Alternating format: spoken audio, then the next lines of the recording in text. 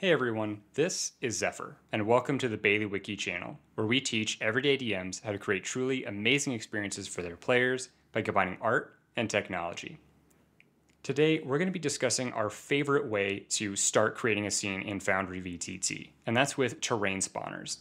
These are an amazing piece of tech that allow you to drop in a tile that will automatically adjust to the size of your scene and select from a variety of high quality tileable backgrounds to get you a beautiful backdrop for the rest of your scene that is going to be unique every time and get you right on your way to creating a gorgeous scene for your games. There's a ton of great features and ways to use terrain spawners. You can select any overlay that you would like. You can then make adjustments after the fact for panning, zooming, rotating, and even adding motion to a backdrop. This is especially effective for your traveling scenes where you want to really give that idea of motion and movement.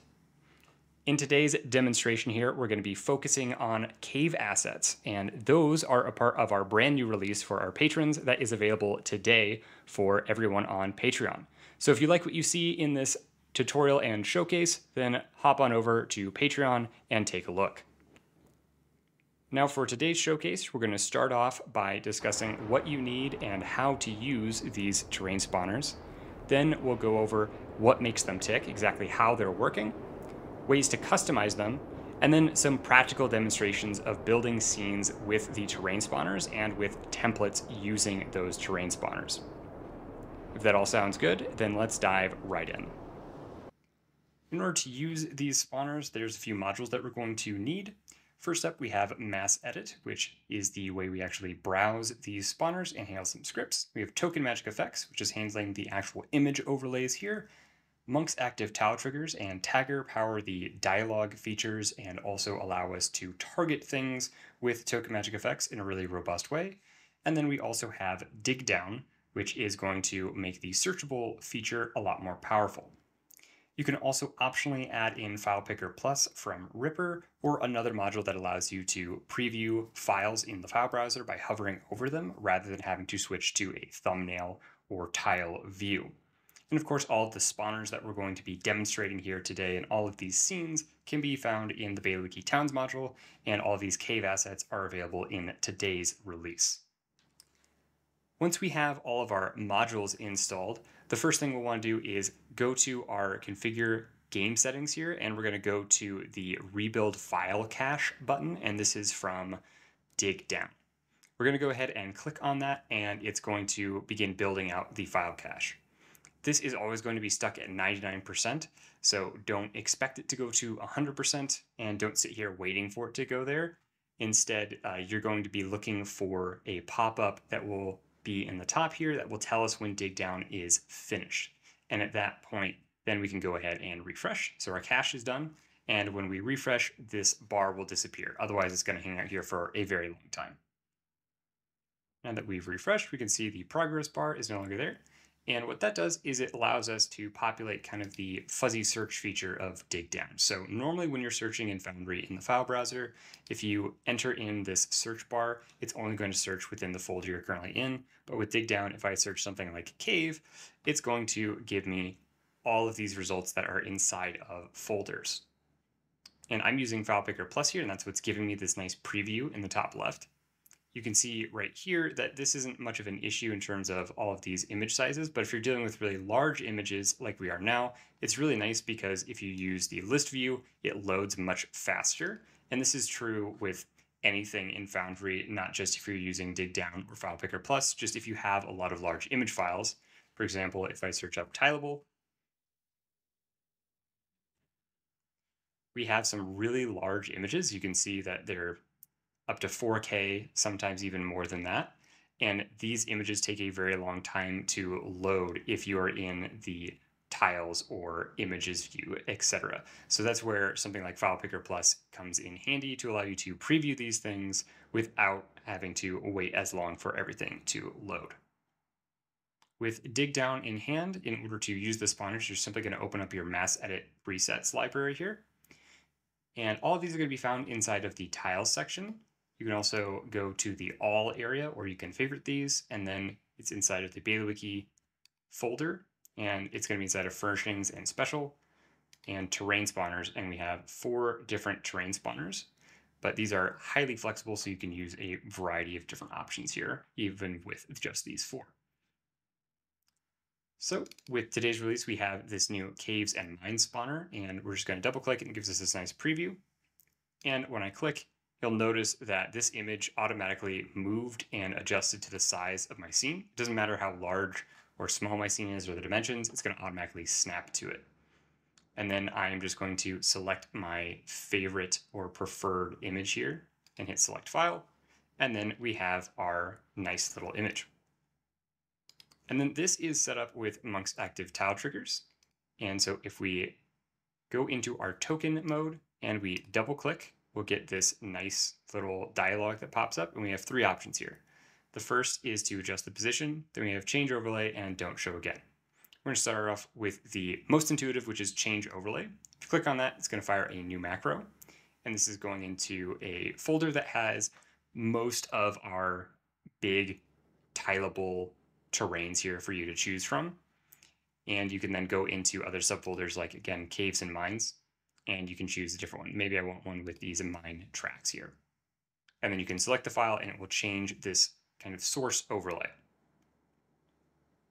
Another way to adjust that source overlay is when we select this change overlay section, we have these options inside of these folders that you can navigate to, but then also the reason why we selected dig down is if we navigate up to, say, just our user data all the way up at the top or all the way outside of towns, etc., then if you search in tileable, then we're going to get all of these different options. And basically anything that says tileable here is going to be a great choice for a background.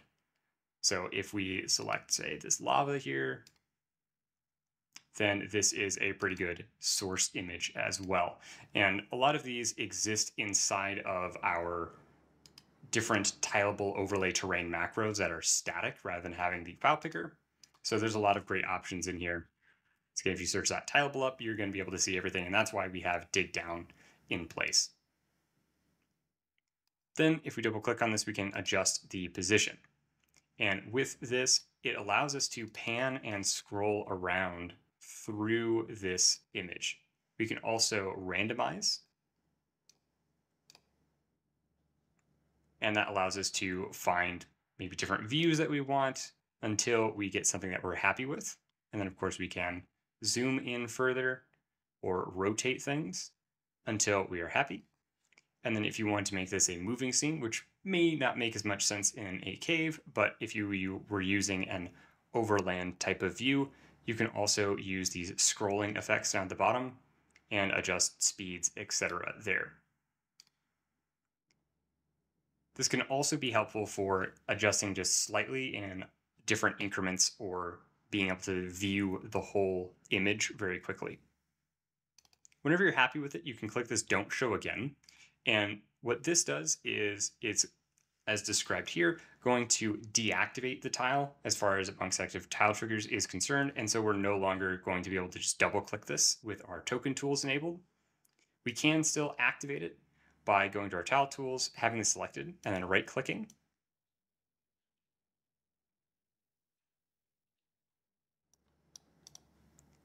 And then we can click this manually trigger option and it will still bring this up. And if we ever want to bring this back to where we can use the token tools again, we can click on this image that has kind of a person with an aura around them, and that's the toggle active state from Monk's active tile triggers. You can also, with your tile tools, double click to open this and go to the triggers section for Monk's active tiles and select active, and that will also bring it up. And you can confirm that by having that little orange outline around the person with an aura icon. That shows that it's active and we can use this.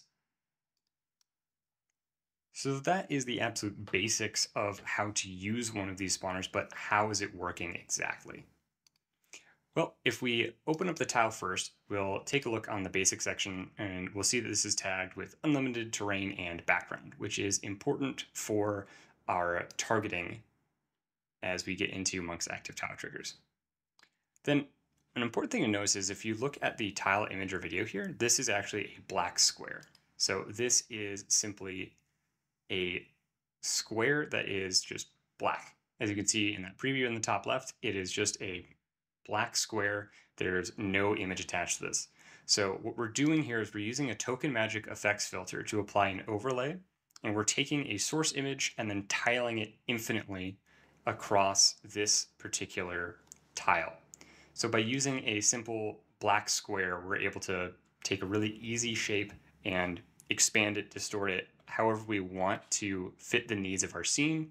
And then using token magic effects, we then apply our actual image that we want, and then we can zoom in and manipulate it all using token magic effects. In order to call that token magic effects filter, we're using Monk's active tile triggers here.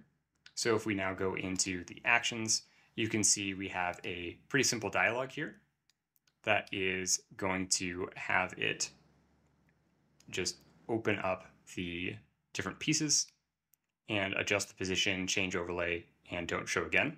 And they're going to go to these different landings here, and you can see they're nice and color-coded thanks to MATT.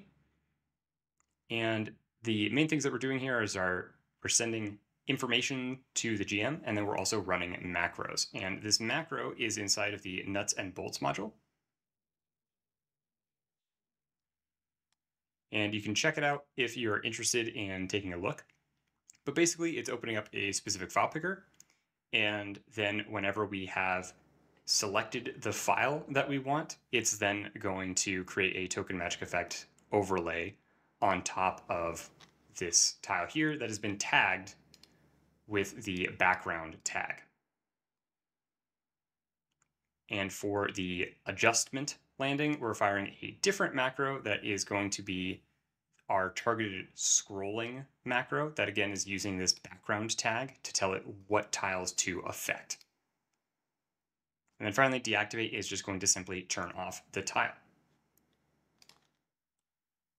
For the macros and how they work, we're not going to dive into exactly how token magic effects works here, but there is a way where we have this section that's getting the tag that we're going to be using from the argument on Monk's active tile triggers. So if we go back here and again, we look at this run macro.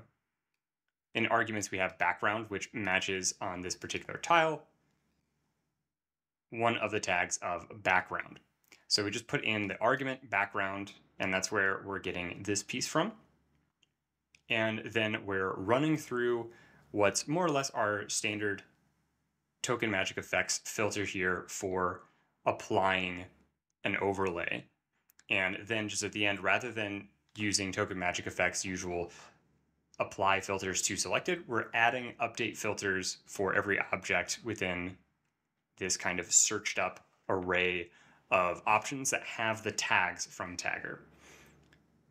So don't worry if this is confusing. You don't really need to know how to set this up specifically or the exact ins and outs, but basically this is allowing us to put in the name of a tag here, and then it's putting into our macro, and then our macro is affecting the things with that tag.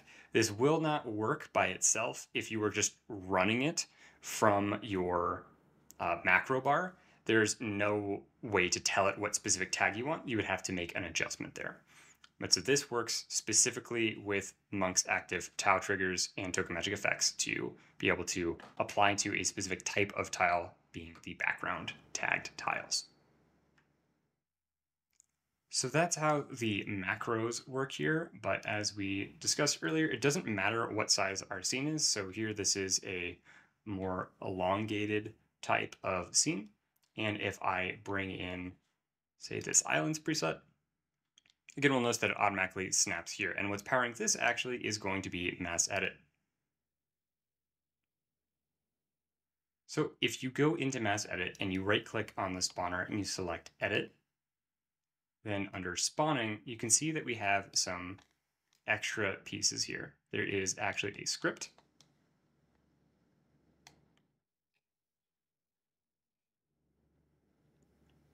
that is allowing us to first update the size of the object, and it's just reading from the canvas dimensions. So that's how it's automatically adjusting here. It doesn't matter, again, what size scene you've got. It will automatically expand and set itself to the right position for your scene.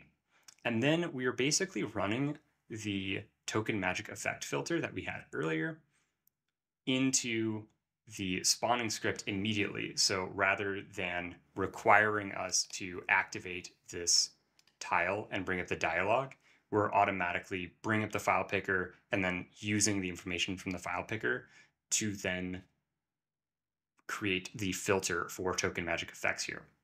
So this first section again is adjusting the size of the tile and its position. And then the next section is actually applying that token magic effect. Now that we understand how to use these and how exactly they work, let's discuss some customization or specific versions that you might want to create for your own use. A really easy customization that you can do is just changing the starting folder for the file picker. We've been using this Caves and Mines and it's starting inside of this specific folder for Caves and Mines. But what if you wanted to use, say, deserts or another folder that you keep all of the custom tileable terrains that you've created for using in spawners? Well, that's a pretty easy solution.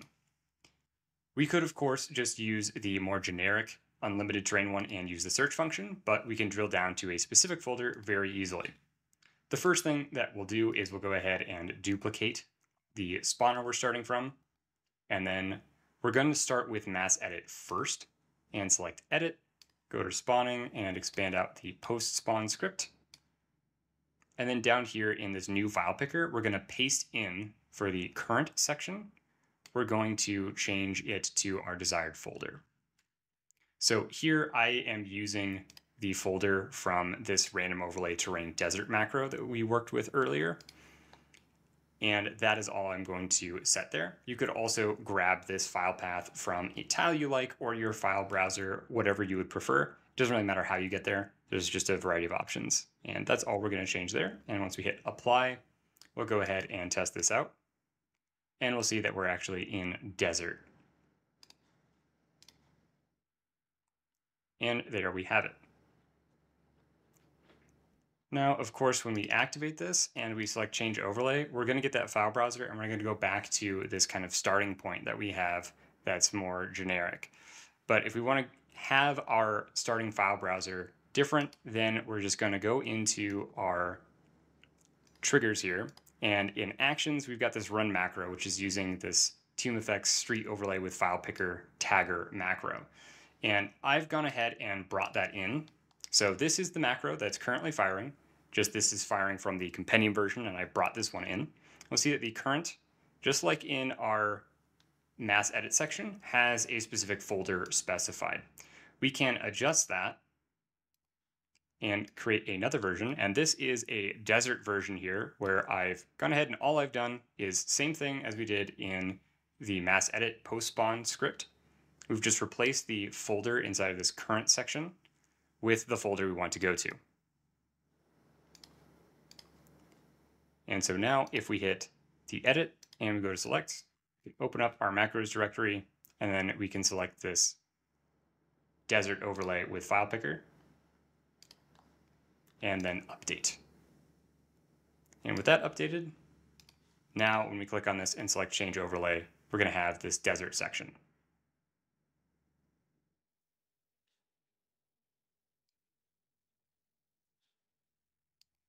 And from here, you want to make sure that you go ahead and push this to our spawner. So we'll select edit on the spawner, and then we're going to select assign tile and hit apply. And so now when I drag this out, I will have my desert option.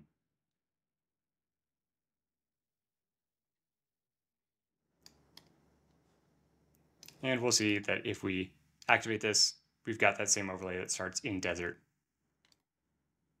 And again, that overlay is going to apply to both since they both have the background option. We can go ahead and get rid of this one. And the last thing you probably want to do is edit this and make sure that you have a name that makes sense here. So you may want to do that earlier or change the thumbnail image however you see fit.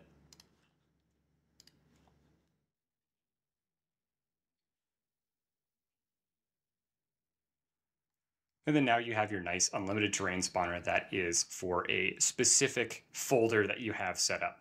So that's another really easy customization you can do that makes this really easy and user-friendly. Obviously, you have these great spawner options already available to you with the BaileyWiki module. There's also a collection of macros inside of our nuts and bolts compendium, which inside of our utility pieces, we've got the nuts and bolts macros, and inside of token magic effects, we have all kinds of pieces here. And if you also search terrain, there is a variety of random overlay terrains, and they all kind of work in this manner right here, where if you execute the macro, it's going to apply to whatever you have selected. So if I run this snowy overlay, it's going to create that overlay effect on our selected tile. So what if you wanted to create a custom one of those?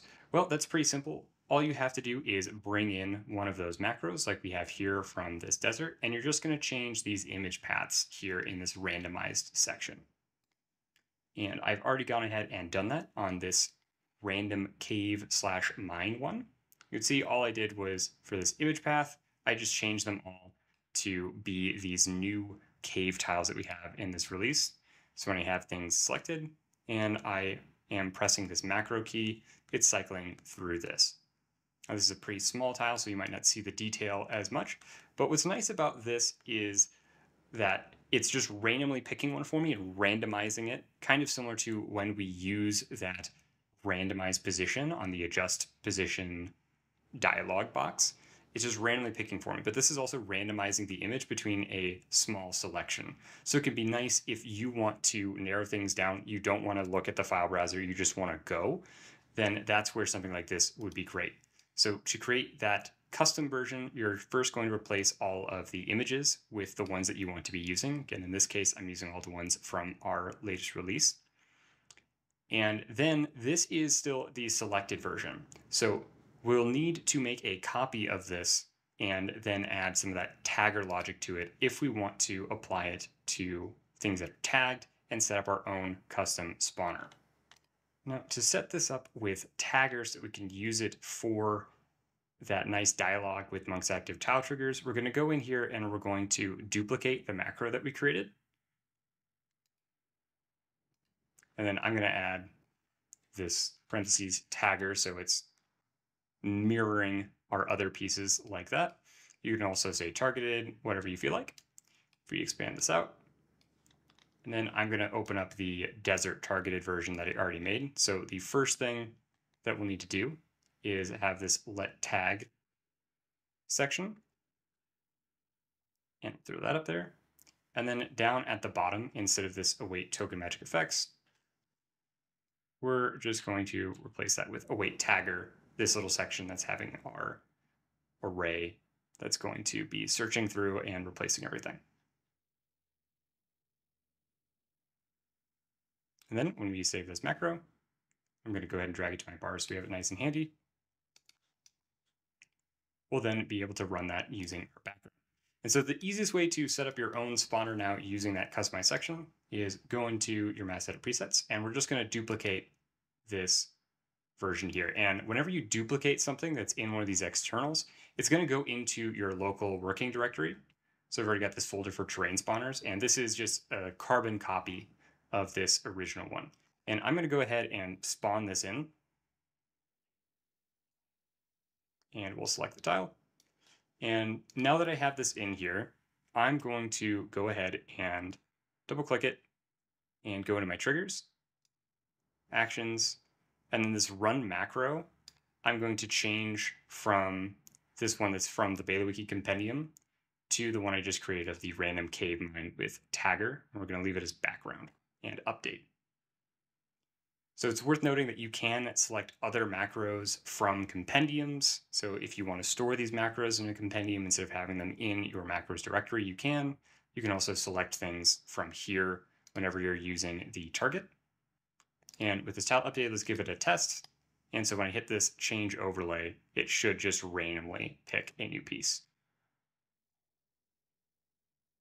For further customization of the Monk's Active Tile Triggers experience, you can do pretty much whatever you want. The world is your oyster here. Like we can get rid of the notification that tells you about dig down, etc. But you can also add in things like additional landings and dialogues to help have the workflow that you want the most. Like maybe you want a landing up at the top and you want another dialogue after you have run this change macro that either cancels things out, takes you back to the beginning, or repeats the change option and will apply another random one. You can add all of those in. We're not going to cover them in this particular tutorial, but we've got a whole series on automating Foundry that you can check out that discusses that a little bit more heavily. Then after we've set that up to use that specific kind of biome random picker, we then probably want to also adjust our spawner. If we're wanting to use just a random selection of images already randomized for us, where we don't have to think about what image we're picking, then we probably want to adjust that spawner text in the mass edit window. So if we go into spawning and we increase the size here quite a bit of our script, and we move this spawner over, we can see we have all of that script that's handling the initial token magic effects filter. Like we said, this is basically just a variation on the token magic effects macro that we already created. So here, I'm not going to touch the top part because this is what's adjusting our tile to our scene. But what I am going to adjust is I'm going to get rid of this file picker section, and I'm going to delete everything above the let param section get deleted. And technically, we're not going to use this let param section specifically again. However, it's nice to have that there just for kind of keeping track of what I need and what I don't. And at the bottom, I'm going to get rid of these closing brackets and parentheses with the browse. That's all part of that file picker function. So what I'm left with is just kind of an initial filter for token magic effects. And what I'm going to do is I'm then going to open up my random cave mine macro that I created earlier. And all we're going to do is we're going to take this let param section, then we're going to copy it, and we're going to paste it in place of the let param section we had previously. And we will go ahead and apply this. I'm also going to edit and then rename this from unlimited to random. It is still unlimited, but it's nice to have some kind of naming distinction. All right. So now, just as a test, when we drag out this new version, it's automatically applying this random macro that we created. So we've got that filter incorporated properly. Now, of course, this one has not been updated to use our new macro, so we need to update that. So with our tile that we have customized, we can confirm that by hitting the change overlay, and it has our randomized macro there. So we've got this selected. We're going to go ahead and edit our spawner again, and we're going to hit assign tile, and then we're going to make sure we hit apply. It's really easy to forget to hit apply and then not actually have your changes saved and wonder what went wrong. But now we're going to drop this in, and just as a quick test, if we hit change overlay, we'll see that it changed the overlay. And we'll notice that the overlay changed for both of these actually. And as a matter of fact, it's the exact same data. And that's because both of these have the background tile. So you can also have several background tiles and apply all of these different changes to them at the same time. Note that though, each time you execute the script, it's going to change everything for all of them. So you want to be really careful about how you use that in particular. But now we've got this really great, just completely random spawner that we don't have to think about. We just drop it in, it's ready to go. So it's a really nice little feature there that we've built for ourselves, and you can then get as granular as you want on any of these. As we mentioned earlier, terrain spawners are one of our favorite ways to start creating a scene. And so we're going to do a practical demonstration here using just from scratch a terrain spawner. So I'm going to go into Mass Edit. I'm going to look at my terrain spawners, either the ones that come with the BaileyWiki module or the ones I've created myself. So I'm first going to start with this island spawner here, and we're going to just place it. And even though the starting tile was a lot bigger than my scene, once I place it, it automatically adjusts, as we discussed. And I'm going to find kind of a source that I like. Now, it's important to note when you're looking for what to start with that you shouldn't consider the entirety of it per se, because again, we're zoomed in and rotated and panned to different sections. So don't worry about the overall image here. Look for sections of it that might be interesting to you, because you're gonna want to be pretty zoomed in whenever you are working with these. Let's go with number 2 here. And then from there, if you did great on that first roll, as Bailey sometimes says, then you're good. But if you want to adjust the position, we also like to hit randomize a few times until we get something pretty close. There we go. And then we can make further adjustments by zooming in and panning.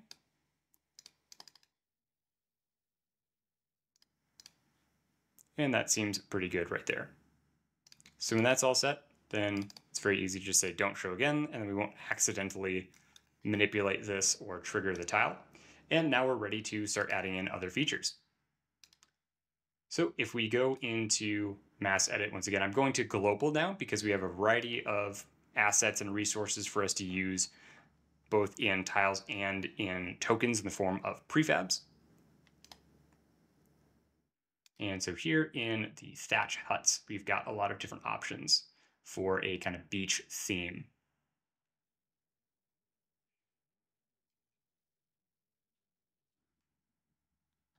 And with mass edit, it's really easy to get this nice preview, and I'm holding down control while I'm using my scroll wheel to be able to rotate this building to get it exactly how I want.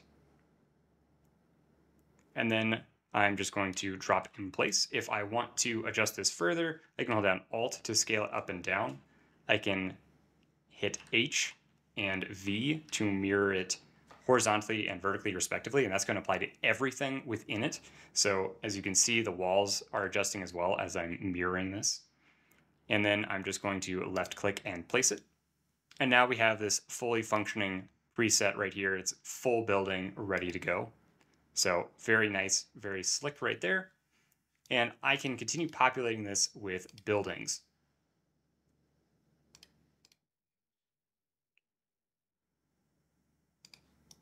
And this is kind of how I would start to build out my scene. I first get my train spawner in, I get something generally that I like, and then I start putting in kind of the larger features, such as homes or buildings, merchants, etc. There's also a variety of different facade options for kind of fake buildings that don't actually have any interiors, just the walls.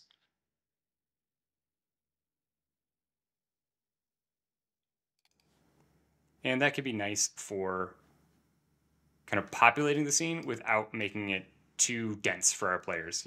Some buildings are just locked up or not around.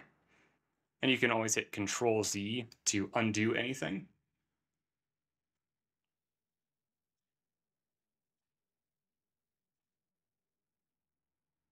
And then put it in place. Once I have kind of the main features I'm going for here, I can look at some clutter.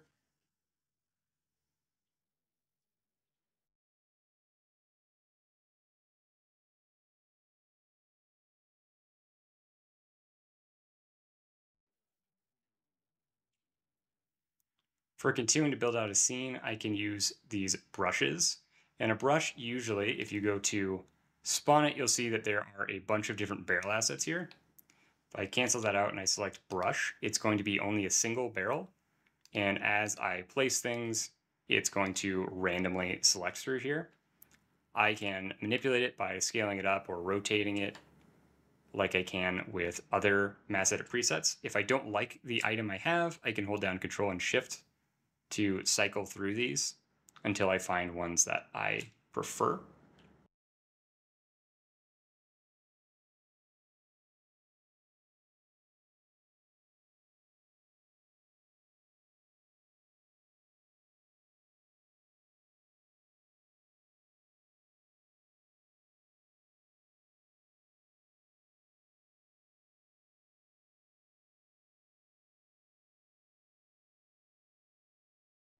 And then we can also add in things like extra foliage. And very quickly, we've got something coming together here with not a lot of time. And I'm using some multi-level prefabs, so I'm going to go ahead and get levels from this scene. And I have my levels set up here. And then this is going to make it nice and easy to grab any of these barrels that I don't want or reposition them. And we've got that set up. So now the last bit would be just walling in according to the rest of the terrain that we brought in. So I can use my terrain walls.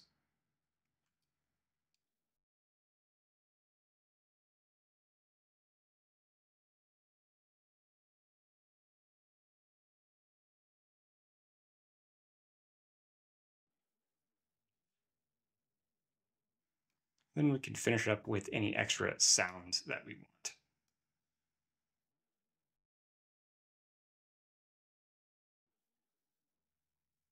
And then we have a pretty convincing scene for not a lot of time investment. We've mainly used that spawner to get a just beginning piece there, and then we are using all of the other mass edit presets, and it comes together incredibly quickly using this technique of the spawner for the baseline, and then throwing down all of these presets and tiles to round out the rest of the scene.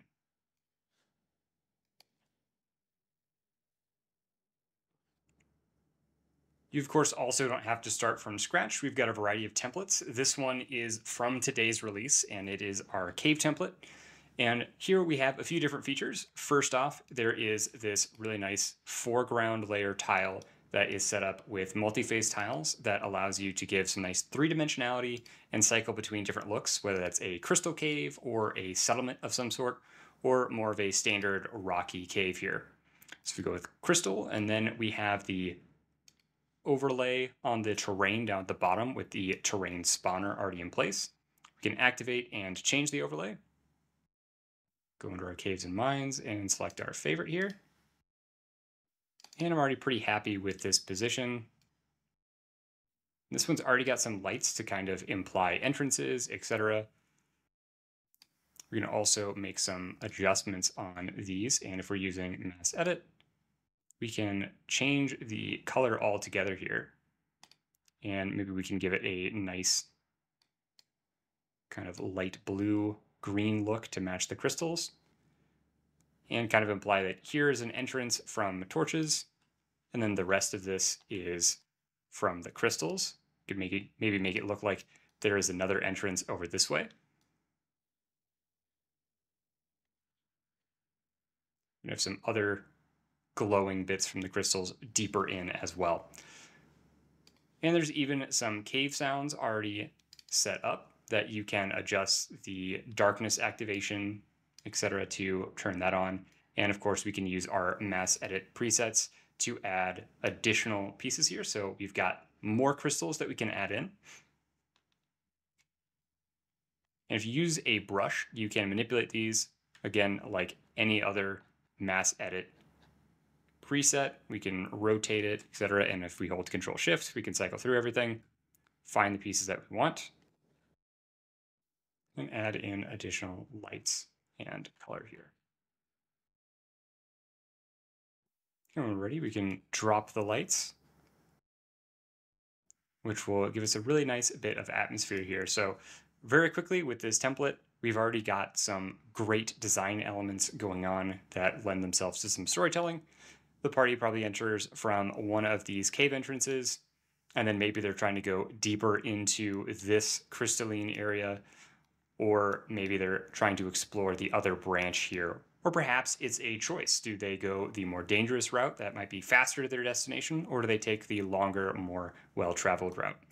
And we've created that in just a few seconds, starting off with that terrain spawner scene and this great template piece that we have here. We're going to wrap up this showcase and tutorial on terrain spawners by giving you an overview of some of the assets and scenes that are available in today's release. Again, that's where all of the different cave images and assets and the cave terrain spawner came from. So if you're interested in picking this up for your own use, then check out our Patreon. We hope that you have enjoyed this tutorial on terrain spawners. We obviously love them a lot. They're really incredible tools for getting started quickly with an amazing backdrop for a scene, and they can provide some inspiration on their own with their random nature. And we don't even think this is the limit of Terrain Spawner's capabilities. As we said, there's a lot that you can customize and change about them, and so we think there's even further evolution that can take place here. So in the comments, let us know if you have ideas on ways to improve or expand upon the functionality of terrain spawners in a way that will make them even better for making maps.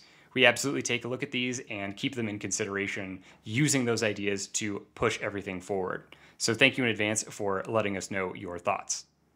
Speaking of, this topic was actually largely inspired thanks to feedback from our mastery tier coaching students who expressed not knowing that much about the terrain spawners and being really impressed by what they could do. A lot of the customization ideas within this tutorial are directly from lessons that I've delivered with our coaching students through the mastery program. So take a look at that if you're interested in the same kind of one-on-one experience. This has been Zephyr with the Bailey Wiki channel. If you enjoyed this video, then subscribe to keep up with all of our latest content. And check out our Patreon if you're interested in picking up the assets showcased here today or joining our mastery program. Once again, this has been Zephyr. Thank you so much for watching, happy gaming, and have a good one.